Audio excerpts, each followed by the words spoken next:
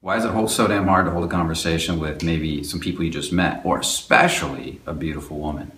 Would you like to be able to hold those conversations better, longer? Would you like to get her opening up and telling you all kinds of deep secrets and things about her life that she probably doesn't even tell her best friend sometimes? Well, there's a secret key to that, and it's much simpler than you think. It's not about becoming a clever conversationalist. It's not about learning more words or clever things to say. It's about learning to listen. Very few people, let alone men, know how to listen well. People love to talk. People love to hear themselves talk, and that's an art form in itself.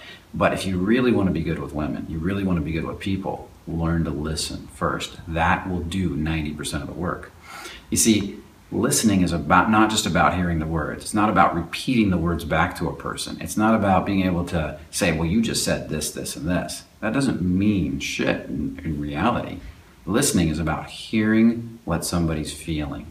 It's about feeling their emotions while they talk and being able to notice how they feel about the subjects they're talking about. It's about hearing the subtle communication.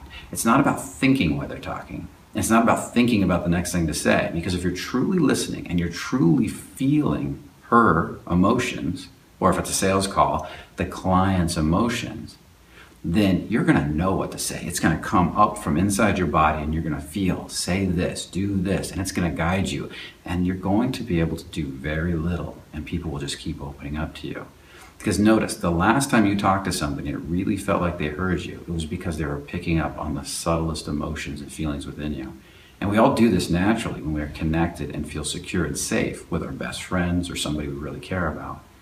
The art is in learning to surrender enough inside to do that with somebody you've just met or somebody you're really attracted to.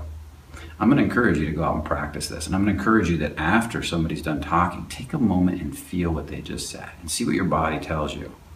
And if you really want to learn to do this well, if you really want some direct practice with this, and you want direct practice with the beautiful women, you want to see how it is applied with beautiful women, then I encourage you to come out to the next gathering. Because at the gathering, we talk a lot about these different topics. What it takes to be a powerful communicator and what it takes to be a powerful man that's naturally attracted to women, because you're built to be attracted to women. You're male. And that's basically how it works. Men attract women, women attract men. So come out and learn the skills of being powerfully attractive, like the skill of listening. I'll see you at the next gathering.